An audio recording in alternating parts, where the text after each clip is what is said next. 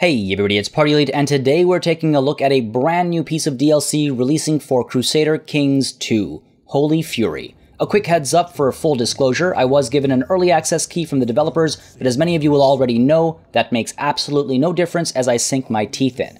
If you're interested in picking the DLC up for yourself, consider using the Humble Bundle affiliate link I've included in the description down below and under the eye at the top right corner of the screen to support the channel and charity as you buy. Without further ado, let's dive in. Is Holy Fury worth our worship, or will it just make us furious? True God protects us.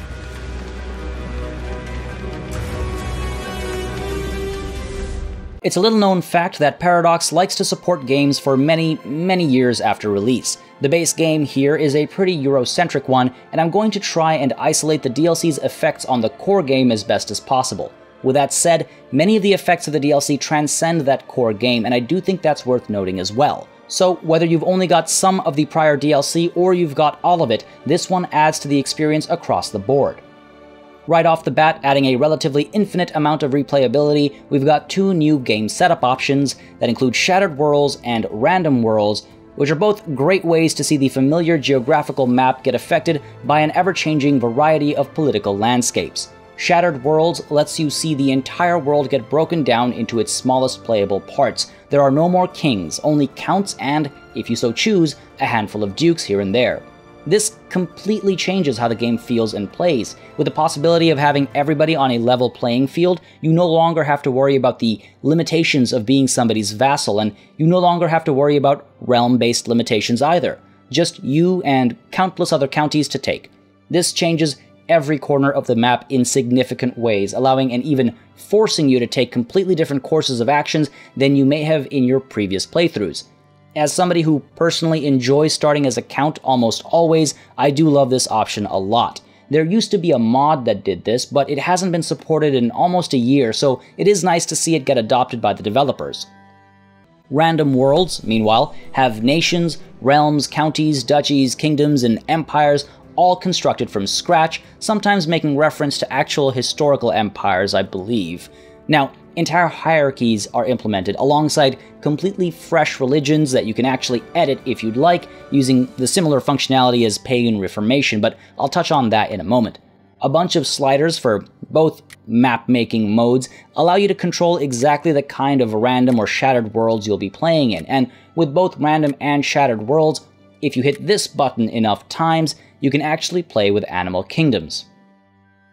I mean, that's just a genius move. So if you want to be a literal mother of dragons or rule a kingdom of dogs, have your own duck dynasty, you can. These options are both hilarious and amazing and fun. Functionally, they don't change much beyond, well, some hilarity, but it just adds this goofy approach to the game if you're feeling like something fresh. I find sometimes people can get caught up in historical simulation trying to recreate historical events, and this is a nice way to force yourself out of those chains and really make yourself try something new with a rather goofy option, to be perfectly honest.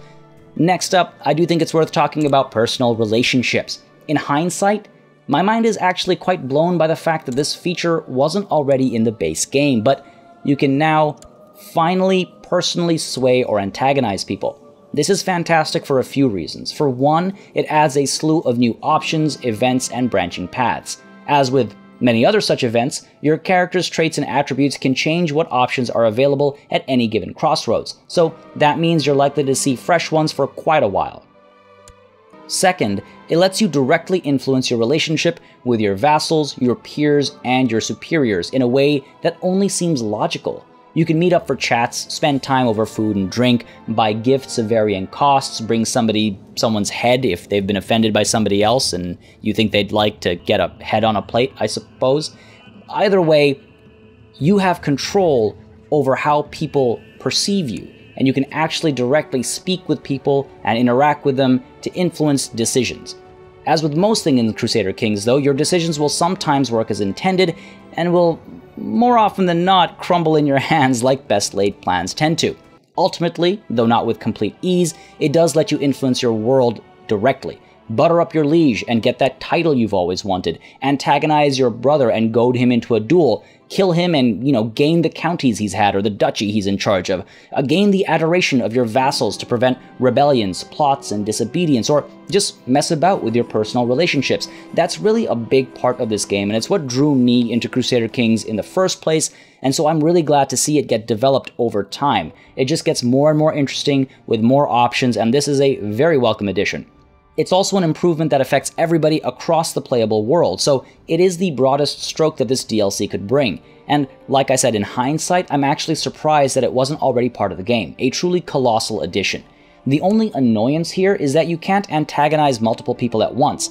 I figure that there's probably a balancing act somewhere here, but if I'm able to sway multiple people at once, surely I should be able to make fun of multiple people's mothers at the same time as well.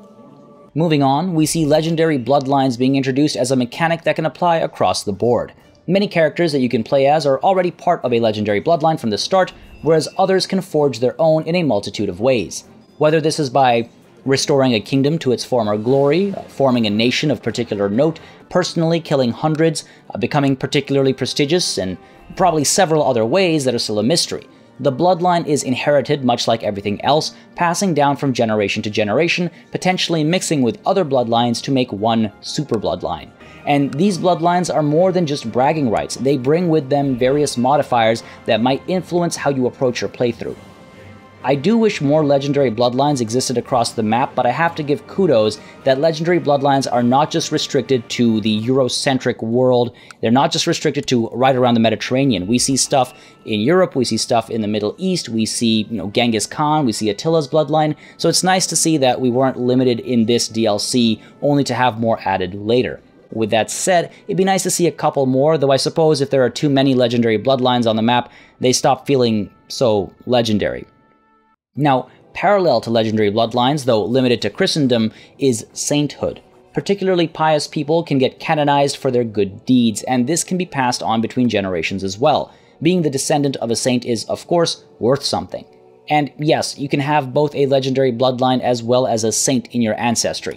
These are both really nice additions that give you more to chase after if you are so inclined. It'd be pretty interesting to see bloodline status and sainthood get revoked or replaced. Imagine being the grandson of some mad murderer, only to have one day arrive at a tourney that your liege is organizing to find out that somebody else has outdone your grandfather, and now you're no longer considered so legendary anymore. Or, maybe your bloodline is considered worse because each son or daughter didn't outdo their parents. It would add another layer of rivalry and loathing between characters, and it would force you to try and maintain ownership of certain claims to fame, such as your Legendary Bloodline. I feel like that'd be a nice addition to see on top of what is already a pretty cool mechanic, and a nice way to, again, respect and note player actions and have them mean something over a longer period of time. Now, Christendom is actually getting a lot of cool new features and upgrades. That's the Holy in the Holy Fury. Baptisms can be performed to gain a special trait, and the baptism can either be done by a local bishop or one of more importance. Maybe the Pope will show up for the right amount of money and piety. Similarly, coronation ceremonies are important, formally recognizing a new king or emperor in the eyes of God through a bishop or perhaps, again, the Pope. These reflect the importance of religion and religiousness in the time period quite well. We're also seeing the Crusades, and this is the Fury part of the Holy Fury. They're getting a well-deserved facelift, and it really does give them much more weight and a sense of gravity that I always felt they were missing. There's a whole preparation phase during which you can see just how many people are planning on getting involved on both sides. You can help build the war chest if you can afford it. You can also influence the direction the crusade will take, and you can outright change the target if you're pious enough. So rather than the crusade in the Middle East, you can say, hey, I actually need help on the Iberian Peninsula, and if you're pious enough, you can turn the direction of the crusade, which I think is pretty interesting. And skipping out on a crusade will actually see you punished. You'll either take a small hit to piety or perhaps outright excommunication. The latter is, of course, a serious concern. The war chest, which again you can contribute to, is used to actually fund the Crusades and also to spread around rewards if the Crusade is won. In the case of failure, however, all of Christendom takes a severe fiscal loss, at least everybody who was involved in the Crusade. Now, when the Crusade ends, things stay juicy, especially if it's been won. The Pope can either elect a primary recipient of the spoils when he calls for the Crusade, or it can be left to the primary contributor, the greatest contributor, forcing you to actually get involved to gain something. The recipient can also take a stance as to how they want the spoils to be treated. Either they can take it for themselves and be greedy, they can take it for their beneficiary, or they can let the Pope decide what happens, which is of course the answer the Pope wants to see. There are also the Northern Crusades and the Reconquista to consider. They're being introduced as well, so that's nice to see. They're all important parts of history. We get the Children's Crusade as well, and there are a lot of options you can actually turn on and off when you start a new game. Between all this and many more small additions, playing as a Christian is going to feel very fresh and new in many ways. There's so many new goals to try and hit, there's so many new ways to get involved, and there's just so much more weight to faith. On the flip side, pagans are seeing some serious reworking as well. For one, you can now play as pagans even if you don't have the Old Gods DLC. So, in some ways, this includes the benefits of a prior DLC, though it doesn't come with the earlier start date. Reforming a pagan faith is a much more interesting experience now. After you meet the requirements of controlling the holy sites and having a certain level of piety, you get to tailor your faith to suit your playstyle, and the choices you make can completely change how a playthrough feels. Of course, there's a limited number of options, but the combinations are seemingly endless. You can have one game with a rather inert and peaceful faith, and another in the same part of the world with a bloodthirsty, violent religion that demands human sacrifice. Follow the zodiac and use the stars to guide you, or be driven by predictions in the entrails of animals. There's a great deal of variety here, and exploring the combinations of elements should result in some fun in and of itself. Who knows what hidden combinations come together for strange decisions and convoluted event chains and decisions? Can my chief spend his waning years seeking answers in the guts of imprisoned enemies?